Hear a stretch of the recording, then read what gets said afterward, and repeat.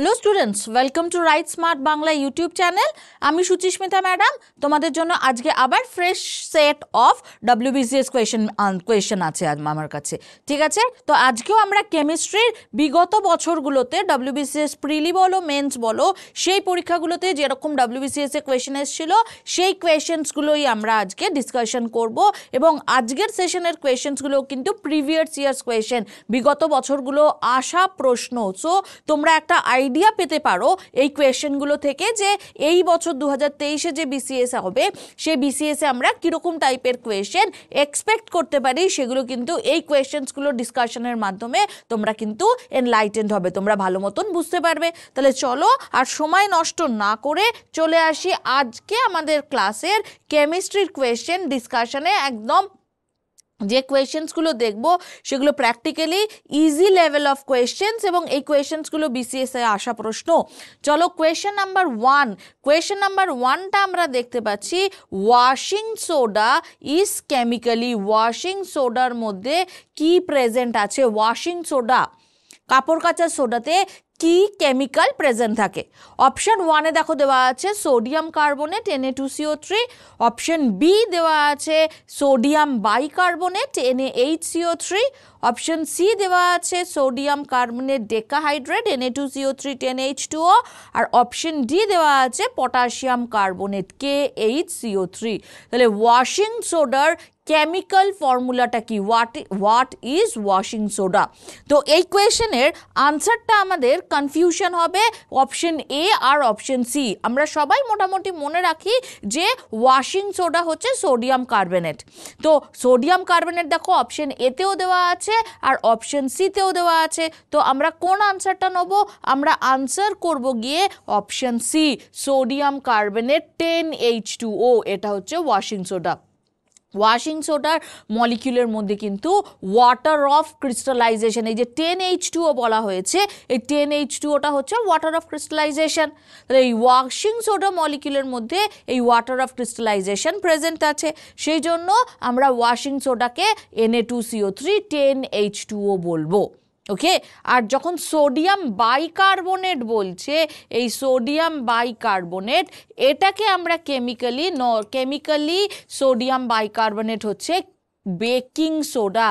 Sodium বাইকার্বনেটকে আমরা commonly আমরা বলে থাকি বেকিং সোডা। যদি আমাদের কোয়েশ্চেনে থাকতো বেকিং সোডার মধ্যে কি কেমিক্যাল কম্পোনেন্ট আছে, তখন আমরা বলতাম গিয়ে সোডিয়াম বাইকার্বনেট। ওকে, চলে আসি আমরা পরের কোয়েশ্চেনে। দেখে নিই আমরা কোয়েশ্চেন নাম্বার 2টা কি আছে। কোয়েশ্চেন নাম্বার 2 দিয়েছে action of catalyst depends on. আমরা কি জানি? ক্যাটালিস্ট, অনুঘটক কাদের বলে? অনুঘটক হচ্ছে সেই সমস্ত কেমিক্যালসগুলো যারা বিক্রিয়ায় অংশগ্রহণ করে না কিন্তু বিক্রিয়ার হার পরিবর্তন করতে পারে। They can either increase or decrease the rate of chemical reaction without participating in the reaction। বিক্রিয়ায় অংশগ্রহণ করে না কিন্তু বিক্রিয়ার হার পরিবর্তন করতে পারে, তাদেরকে আমরা ক্যাটালিস্ট বলি। ইনফ্যাক্ট দু ধরনের ক্যাটালিস্ট হয়, একটাকে বলা হয় পজিটিভ ক্যাটালিস্ট আর আরেকটাকে বলা হয় গিয়ে নেগেটিভ ক্যাটালিস্ট। তো এরকম কিছু কেমিক্যাল আছে যাদেরকে ইউজ করলে rate of chemical reaction increase করে, তাদেরকে বলা হয় পজিটিভ ক্যাটালিস্ট। আর যাদেরকে ইউজ করলে রেট অফ কেমিক্যাল রিয়াকশন কমে যায়, ডিক্রিজ করে যায়, তাদেরকে বলা হয় গিয়ে নেগেটিভ ক্যাটালিস্ট। তো প্রশ্ন এখানে দিয়েছে এই ক্যাটালিস্টের অ্যাক্টিভিটি ডিপেন্ডস অন, কিসের ওপরে নির্ভর করে? মাস, solubility, particle size and surface area. Option D দিয়েছে none of this. ক্যাটালিস্টের function, ক্যাটালিস্টের activity, actions কিসের ওপরে নির্ভর করে? এই ক্ষেত্রে আমরা আনসার করব গিয়ে particle size and surface area. এই ফ্যাক্টরের ওপরে কিন্তু সারফেস এরিয়া যত বেশি হবে, পার্টিকেল সাইজ যত বড় বা সারফেস এরিয়া, পার্টিকেল সাইজ বড় হচ্ছে মানেই তো সারফেস এরিয়াটা বেশি হয়ে যাচ্ছে। পার্টিকেল সাইজ বা সারফেস এরিয়া যত বেশি হবে ক্যাটালিস্টদের অ্যাক্টিভিটি তত বাড়তে থাকবে, অ্যাকশন তত ইনক্রিজ করতে থাকবে। ওকে, তাহলে ক্যাটালিস্টের action depends on surface area and particle size. Next আমরা চলে আসি আজকের কোয়েশ্চেন নাম্বার 3। কোয়েশ্চেন নাম্বার 3 দিয়েছে soap removes grease by the process of সাবান গুললেই জলের মধ্যে, তবেই ধরো জামাতে যে নোংরা লেগে আছে, অয়েল, ডার্ট, গ্রিজ, এগুলো সাবানে ধুলেই যায়। জামাটা তুমি যদি নর্মাল জলের মধ্যে ধোও তাহলে কিন্তু ওই নোংরাটা যাবে না, অ্যাজ ইট ইজ থেকে যায়। তাহলে সাবান কি এমন তৈরি করে যার জন্য সাবানের মধ্যে অয়েল বা গ্রিজ বা ডার্ট ডিজলভ হয়ে যায়? তো soap removes grease by the process of, কি কি অপশন দিয়েছে? অপশন এ দিয়েছে অ্যাবজর্পশন, অপশন বি দিয়েছে ইমালসিফিকেশন, অপশন সি দিয়েছে কোয়াগুলেশন, আর অপশন ডি দিয়েছে সেডিমেন্টেশন। তাহলে সোপ গ্রিজকে রিমুভ করে কিভাবে একটু বলি। সাবান আমরা ডেফিনেশন ওয়াইজ বলি দে আর sodium or potassium salts of fatty acid. Fatty অ্যাসিডের সোডিয়াম বা পটাশিয়াম সল্ট হচ্ছে গিয়ে সাবান। তাহলে সাবানের মধ্যে একটা ফ্যাটি অ্যাসিড থাকবে, তার সাথে একটা সোডিয়াম বা পটাশিয়াম সল্ট। তাহলে একটা সাবান যদি বলি স্টিয়ারিক অ্যাসিডের সোডিয়াম সল্ট C17H35 COONA, এই পুরোটা হচ্ছে একটা সাবান। তাহলে যে কোনো সাবানের মধ্যে দুটো পার্ট থাকে, একটা হচ্ছে কার্বন চেন পার্ট আর একটা হচ্ছে COONA। এই কার্বন চেন এই পার্টটাকে আমরা বলে থাকি গিয়ে হাইড্রোফোবিক পার্ট। হাইড্রো মানে কি? হাইড্রো মানে জল, আর ফোবিক মানে হেটিং, পছন্দ করে না। আর এই যে COONA, এই পার্টটাকে বলা হয় হাইড্রোফিলিক পার্ট, মানে ওয়াটার লাভিং। তাহলে সাবান যেই আমি জলের মধ্যে গুললাম, সেই সাবানের এই হাইড্রোফিলিক পার্টটা জলের সাথে বন্ডিং করছে। আর এই হাইড্রোফোবিক পার্ট এইটা কোথায় যায়? এই যে জামা কাপড়ে যে ধরো এই এরকমটা নোংরা লেগে আছে, এটা হচ্ছে গিয়ে অয়েলি ইন নেচার। তাহলে অয়েল কি জলের মধ্যে ডিজলভ হয় না? সেই জন্যই ডার্টকে নর্মাল ওয়াটারে দিলে ডার্টটা রিমুভড হচ্ছে না। এবার যখন আমি সাবানটা জলে গুললাম, এই যে সাবানের যে হাইড্রোফোবিক পার্টটা, এটা এসে সাবানের সাথে ধরো অনেকগুলো সাবানের মলিকিউলগুলো, এই সাবানের মলিকিউলের হাইড্রোফোবিক পার্টটা এই ডার্টের সাথে বা গ্রিজের সাথে বন্ডিং করছে। আর এর এখানে এই যে হাইড্রোফিলিক পার্ট যেটা আছে সেটা ওয়াটারের মধ্যে ডিজলভ হচ্ছে। এখানে এই হাইড্রোফিলিক পার্টগুলো আছে, এই হাইড্রোফিলিক পার্টটা ওয়াটারের সাথে বন্ডিং করছে। এর ফলে এই একটা স্পেশাল স্ট্রাকচার তৈরি হচ্ছে, যে স্ট্রাকচারটাকে বলা হয় গিয়ে মাইসিলি। এই মাইসিলি তৈরি হবার পরে এবার কি করছে, এই পার্টটা পুরো সাবানটাকে ফেব্রিক মেটেরিয়ালটার মধ্যে থেকে রিমুভ করে নিচ্ছে। ওই সাবানের পার্টটা ডার্টের সাথে বন্ডিং করছে, এবার যেই আমরা ওটাকে তার মধ্যে দিচ্ছি, পুরো ফেব্রিকটা থেকে ওই অয়েল বা ডার্টকে রিমুভ করছে। তাহলে এই যে পুরো প্রসেসটা হচ্ছে, this is due to the formation of special structure. ওই যে বললাম হাইড্রোফোবিক পার্টটা সাবানের সাথে বন্ডিং করে একটা যে স্ট্রাকচার তৈরি করছে, সেই স্ট্রাকচারটাকে আমরা বলছি মাইসিলি। আর যে প্রসেসে রিমুভড হচ্ছে সেই প্রসেসটাকে বলা হয় ইমালসিফিকেশন। সো সোপ বলে, বা যদি আমাদের কোয়েশনে সোপ না দিয়ে ডিটারজেন্ট থাকতো, দেন also the answer would have been emulsification. Cleaning action of soups and ডিটারজেন্টস is by emulsification, and এই সময় একটা স্পেশাল স্ট্রাকচার তৈরি হয়, সেই স্পেশাল স্ট্রাকচারটাকে বলা হয় মাইসিলি। তাহলে একসাথে আমি দুটো পয়েন্ট বলে দিলাম, কিন্তু মাইসিলির কনসেপ্টে বললাম, আর soap ডিটারজেন্টের cleaning action is by মাইসিলি, option B. ওকে, তাহলে এখানে হচ্ছে আনসার হবে option Bombay, emulsification. Next, question number 4, one of the easy and common question. Maximum biological damage is produced by maximum alpha, beta, gamma আর এক্সট্রার মধ্যে human হেলথের ওপরে কার effect সব থেকে বেশি? সো ম্যাক্সিমাম বায়োলজিক্যাল ড্যামেজ, একদম ইজি কোয়েশ্চেন, স্ট্রেট কোয়েশ্চেন, এটা হচ্ছে গিয়ে গামা। গামার বায়োলজিক্যাল ড্যামেজ হিউম্যান হেলথের ওপরে, লিভিং সেলের ওপরে গামার এফেক্ট সব থেকে বেশি, বিকজ ড্যামেজ সব থেকে বেশি, because gamma has the maximum penetrating পাওয়ার, ভেদন ক্ষমতা গামা রশ্মির সব থেকে বেশি, আর গামার পেনিট্রেটিং পাওয়ার সব থেকে বেশি বলেই গামার বায়োলজিক্যাল ড্যামেজ সব থেকে বেশি করে। নেক্সট চলে আসি আমাদের পরের কোয়েশ্চেন নাম্বার 5 দিয়েছে monazite is an or of. Monazite কিসের আকরিক? মোনাজাইট কোন ধাতুর আকরিক? অপশন এ দিয়েছে ইউরেনিয়াম, অপশন বি দিয়েছে জার্কোনিয়াম, অপশন সি দিয়েছে আয়রন, আর অপশন ডি দিয়েছে থোরিয়াম। তো মোনাজাইট কার আকরিক? আনসার বলবো monazite is a or of thorium. থোরিয়ামের আকরিক হচ্ছে মোনাজাইট। এবং এই ক্ষেত্রে তোমরা শুনে থাকবে যে এখন রিসেন্ট ডেজে কেরালার কোস্টাল রিজিয়নে পলিউশনের মাত্রা, রেডিও অ্যাক্টিভ পলিউশনের মাত্রা খুব অতিরিক্ত পরিমাণে আস্তে আস্তে ইনক্রিজ করে যাচ্ছে। রেডিও অ্যাক্টিভ পলিউশনের মাত্রা কেন হচ্ছে? তার কারণ হচ্ছে এই কেরালার কোস্টাল রিজিয়নে এই মোনাজাইট স্যান্ড দেখতে পাওয়া যায়। এই মোনাজাইট স্যান্ডে তাহলে কি আছে? থোরিয়াম আছে। তাহলে থোরিয়ামের জন্য রেডিও অ্যাক্টিভ পলিউশনের মাত্রা বেড়ে যাচ্ছে। তাহলে মোনাজাইটের মধ্যে আছে গিয়ে থোরিয়াম। এই রেসপেক্টে ইউরেনিয়ামেরও একটা রেডিও অ্যাক্টিভ এলিমেন্ট, ইউরেনিয়ামেরও একটা ওরের নাম আমাদের মনে রাখতে হবে। ইউরেনিয়ামের ওরের নাম হচ্ছে গিয়ে পিচ ব্লেন্ড। পিচ ব্লেন্ড হচ্ছে, pitch blend is the or of uranium. এই নামটা আমরা একটু মনে রাখবো। আয়রনের ওর তো তোমরা জানোই, হেমাটাইট, ম্যাগনেটাইট, এগুলো সব হচ্ছে আয়রনের ওর। নেক্সট চলে আসি আমরা পরের কোয়েশ্চেনে। ইন ফায়ার ওয়ার্কস, রং মশাল দিয়েছে the green flame is produced because of. তোমরা তো দেখেছো রং মশালের মধ্যে লাল আলো, হলুদ আলো, সবুজ আলো বেরোয়। তো এখানে প্রশ্নটা স্পেসিফিক করে দিয়েছে রং মশালের ওই সবুজ আলোটা করার জন্য বারুদের মশলার মধ্যে আমরা কোন ধাতু ব্যবহার করি যার জন্য গ্রিন কালার হয়?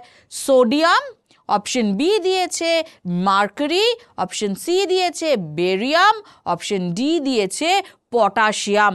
কোন মেটাল প্রেজেন্ট থাকলে আমরা গ্রিন কালারের ফ্লেম পাবো?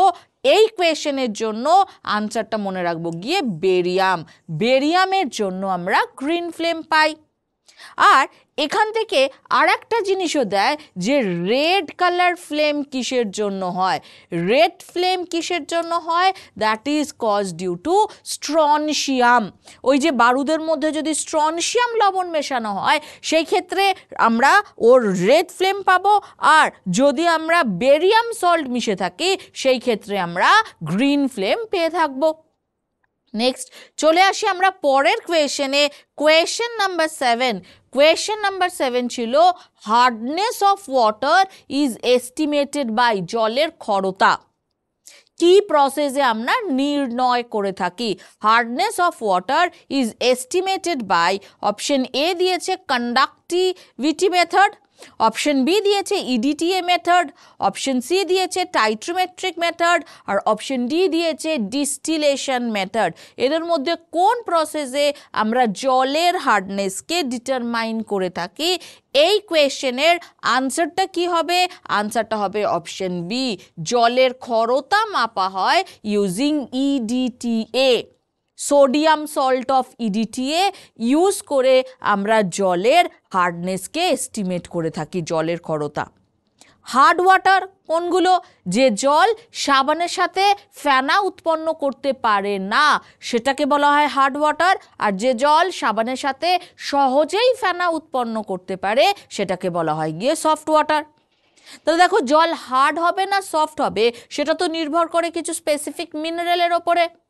হার্ড ওয়াটার কখন হয়? হার্ড ওয়াটার হয় by the presence of chloride, sulphate and bicarbonate. Chloride, sulphate and bicarbonate of calcium, magnesium R iron যদি প্রেজেন্ট থাকে তাহলেই it will cause hard water.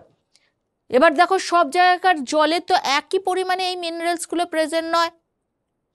তাহলে কোন জলে কতটা মিনারেল আছে তার উপরে নির্ভর করবে জলের হার্ডনেস।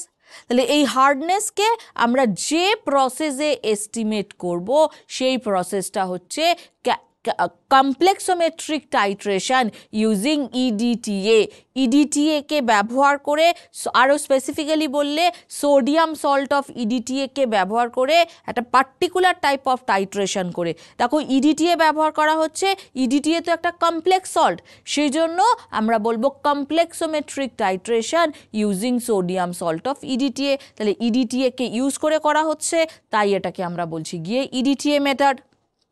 নেক্সট পরের কোয়েশ্চেনে যদি আসি আমরা, দেখো question number 8, এটা one of the very very common question, which among the following is an example of thermosetting plastic? এদের মধ্যে কোনটা হচ্ছে thermosetting? PVC, polyvinyl chloride, option B দিয়েছে PVA, polyvinyl acetate, option C দিয়েছে বেকেলাইট, অপশন ডি দিয়েছে none of this. এই প্রশ্নটা আগেও বিসিএস মেন্সে প্রিলিতে এসেছে, এটা 2021-এরও মেন্সে আসা প্রশ্ন। তাহলে এদের মধ্যে কোনটা থার্মোসেটিং? আমরা আনসার কি বলবো? Bakelite. This is an example of thermosetting polymer. Thermosetting polymer কোনগুলো? বলছে যে পলিমারগুলোর মধ্যে very strong intermolecular attraction force থাকে, সেই জন্য সেই পলিমারগুলোকে হিট করলে ইজিলি ডিফর্ম করা যায় না, গলে যাবে না। কন্টিনিউয়াসলি হিট করতে থাকলে এটা পুরো জ্বলে যাবে, অল্প হিট করলে কোনো রকম ডিফর্মেশন, গলে যাবে না বা কোনো রকম ডিফর্মেশন হবে না, কিন্তু কন্টিনিউয়াসলি হিট করতে থাকলে এটা পুরো গলে, এটা পুরো জ্বলতে শুরু করবে। This type of polymer will start burning on prolonged combustion. এই ধরনের পলিমারগুলোকে আমরা বলে থাকি গিয়ে থার্মোসেটিং পলিমার। ওকে, থার্মোসেটিং পলিমারের তাহলে এখানের মধ্যে যেগুলো দেওয়া আছে এক্সাম্পল হচ্ছে বেকেলাইট। আর একটা থার্মোসেটিং পলিমারের আমরা এক্সাম্পল মনে রাখবো, তার নাম হচ্ছে গিয়ে melamine. This is also an example of thermosetting polymer. প্রধানত এই দুটো এক্সাম্পল আমরা মনে রাখবো, একটা হচ্ছে বেকেলাইট আর একটা হচ্ছে মেলামাইন, এরা দুজনে হচ্ছে example of thermosetting polymer. Next question, the compound used in refrigeration, রেফ্রিজারেটরের মধ্যে কুলিং এজেন্ট হিসাবে, রেফ্রিজারেটিং এজেন্ট হিসাবে কাকে ব্যবহার করা হয়? অপশন এ দিয়েছে CCl4 carbon tetrachloride, option B দিয়েছে CF4 কার্বন টেট্রাফ্লোরাইড, অপশন সি দিয়েছে CCl2F2 CF chloro dichloro ডাইফ্লোরো carbon, যেটাকেই আমরা নর্মালি বলে থাকি CFC ক্লোরোফ্লোরো কার্বন।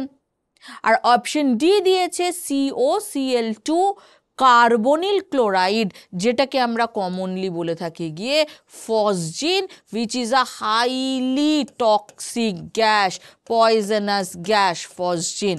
ওকে, তাহলে এদের মধ্যে কোনটা আমরা রেফ্রিজারেটিং এজেন্ট হিসাবে, রেফ্রিজারেটিং এজেন্ট হিসাবে এদের মধ্যে কোনটা আমরা ইউজ করে থাকি? এটা তো খুবই কমন কোয়েশ্চেন। আনসারটা আমরা কি বলবো? CFC ক্লোরোফ্লোরোকার্বন, CCl2F2, এটাকে আমরা রেফ্রিজারেটিং এজেন্ট হিসাবে ব্যবহার করি। কিন্তু এখন এই CFC used as refrigerating agent has been reduced. Why has it been reduced? Because it causes ozone layer depletion. Ozone লেয়ারকে destroy করে দেয়, সেই জন্য CFC used এখন ব্যান্ড হয়ে গেছে। এখন CFCর বদলে কি ব্যবহার করা হচ্ছে রেফ্রিজারেটিং এজেন্ট হিসাবে? আমরা HFC ইউজ করে থাকি। HFCর ফুল ফর্ম কি? হাইড্রোফ্লুরোকার্বন, এই কম্পাউন্ডটাকে ইউজ করতে পারি, অথবা আমরা লিকুইড অ্যামোনিয়া এটাকেও ইউজ করে থাকি as refrigerating agent. Either HFC hydrofluorocarbon or liquid ammonia আমরা ইউজ করছি অ্যাজ রেফ্রিজারেটিং এজেন্ট। আজকে সেশনের last question number 10, an aqueous solution of ferric chloride, ferric chloride FeCl3 জলীয় দ্রবণের নেচারটা কীরকম হবে? অপশন এ দিয়েছে অ্যাসিডিক, বি দিয়েছে অ্যালকালাইন, সি দিয়েছে নিউট্রাল, আর ডি দিয়েছে অ্যামফোটারিক। ফেরিক ক্লোরাইডের জলীয় দ্রবণের নেচারটা কীরকম? এটার আনসার আমরা কি বলবো? এটার আনসার হবে গিয়ে অ্যাসিডিক। ফেরিক ক্লোরাইডের জলীয় দ্রবণ হবে গিয়ে অ্যাসিডিক নেচারের। কেন অ্যাসিডিক নেচারের? কারণ ফেরিক ক্লোরাইডকে জলে দ্রবীভূত করলে এটা তৈরি করে ফেরিক হাইড্রোক্সাইড, জলে দ্রবীভূত করলে ফেরিক হাইড্রোক্সাইড আর হাইড্রোক্লোরিক অ্যাসিড HCl এটা তৈরি করবে। ফেরিক হাইড্রোক্সাইড এটা কম্পারেটিভলি একটা উইক বেস, আর হাইড্রোক্লোরিক অ্যাসিড এটা একটা স্ট্রং অ্যাসিড। তাহলে দেখো জলীয় দ্রবণে HCl এর ক্যারেক্টারটা প্রিডমিনেটেড হবে, কারণ HCl হচ্ছে গিয়ে স্ট্রং অ্যাসিড। তাহলে অ্যাসিডটা স্ট্রং মানে এই সলিউশনের নেচার কি হয়ে যাবে? সলিউশনের নেচার হয়ে যাবে গিয়ে অ্যাসিডিক। সেজন্য আমরা বলে থাকি ফেরিক ক্লোরাইডের জলীয় দ্রবণের নেচার হবে গিয়ে অ্যাসিডিক। ওকে, তাহলে এই ছিল স্টুডেন্টস আজকের জন্য কেমিস্ট্রির সেশনের 10টা কোয়েশ্চেন আনসার। যদি তোমরা এই ধরনের কোয়েশ্চেন্স আরও চেষ্টা করবে করার, আর আমি পরের সেশনেও এরকম কেমিস্ট্রির কোয়েশ্চেন আনসারই ডিসকাস করব, প্রিভিয়াস ইয়ার্স কোয়েশ্চেনই আমি ডিসকাস করে থাকবো। So meet you all in the next class. Till then good bye, সবাই ভালো থাকবে and thank you to you all. ওকে, চলো টাটা, ভালো থেকো সবাই।